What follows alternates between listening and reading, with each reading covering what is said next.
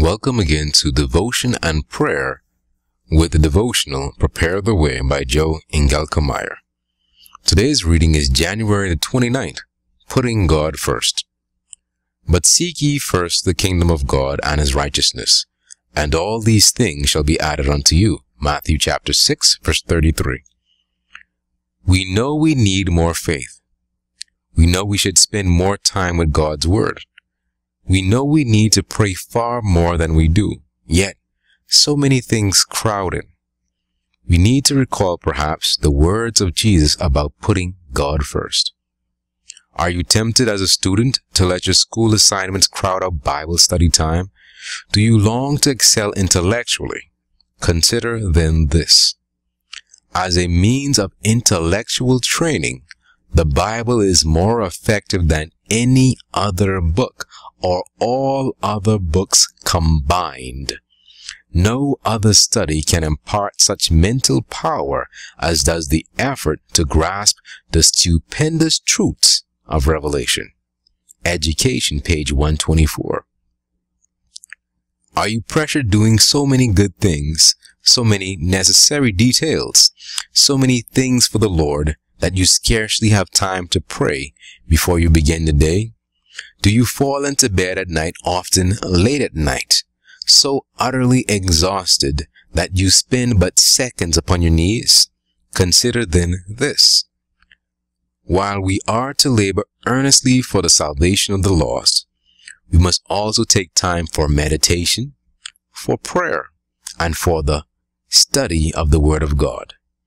Only the work accomplished with much prayer and sanctified by the merit of Christ will in the end prove to have been efficient for good. The Desire of Ages, page 362. Glance back over this past year. How much of your work by the above standard was efficient for good? Could one work diligently, provide almost everything for one's children, and yet find in the end that it has been for naught?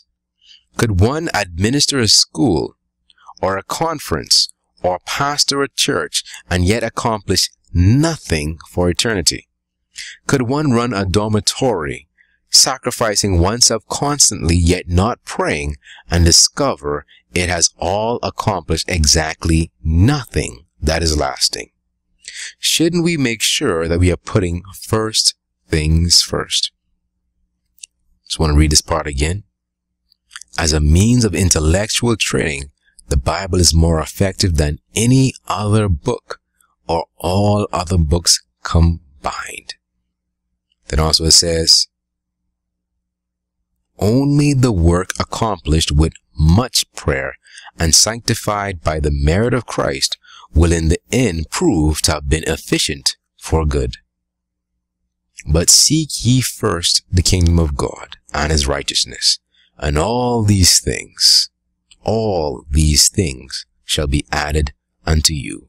Matthew 6, verse 33. Let us pray.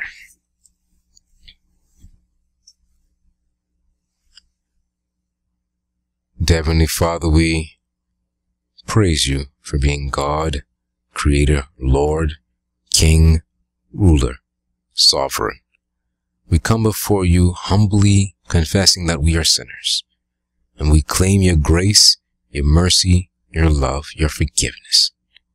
We pray for the Holy Spirit to abide in us, to dwell in us, to stay in us, to control us, and to let his will be done in our lives, which means Christ's will be done in our lives, which means your will be done in our lives. Lord, your word says for us to seek you first. This clearly means first thing in the morning as well. To put you first, foremost, number one priority. Does not mean simply to seek you first thing in the morning and then go on with the rest of our day, but to make you priority. Lord, we struggle though. There are things that we're reading in this devotion that we know, but the issue is it's a struggle.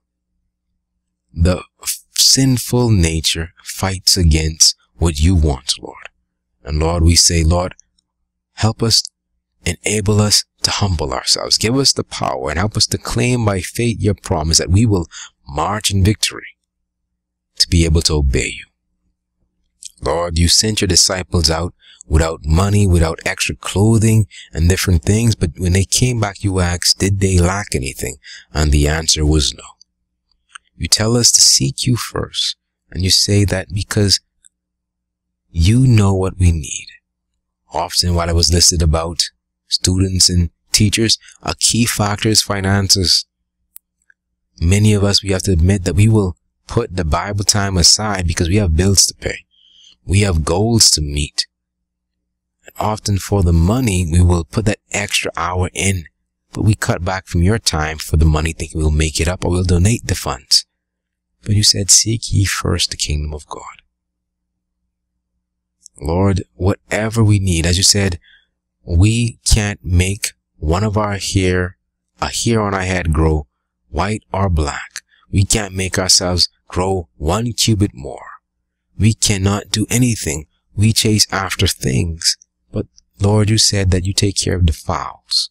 You said the lilies of the field you take care of.